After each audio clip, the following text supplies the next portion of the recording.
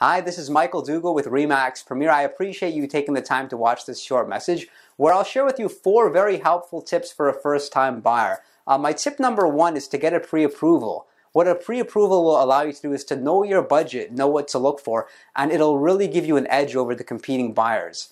Tip number 2 is to think with your brain and not with your heart. It's very easy to find yourself falling head over heels for a specific property, that it can cause you to really just not account for the important things like its real value and issues at the property that you've discovered in the home inspection.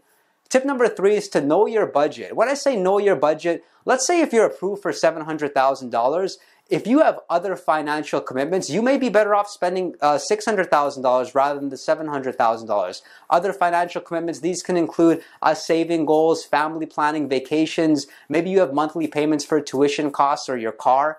And my tip number 4 is to be aware of the extra costs. There's more to it than just the price that's agreed upon between the buyer and the seller. There's land transfer expenses. You have your home inspection costs, insurance costs. So be aware of these. I hope all this information was useful. I really appreciate your business. And if you can think of anyone that can use my help, call me. My number is 416-671-5218. As far as the video is concerned, I hope it's helpful. And if you can think of anyone that may find this information useful, just copy and paste the link over to them, and I'll look forward to seeing you next time.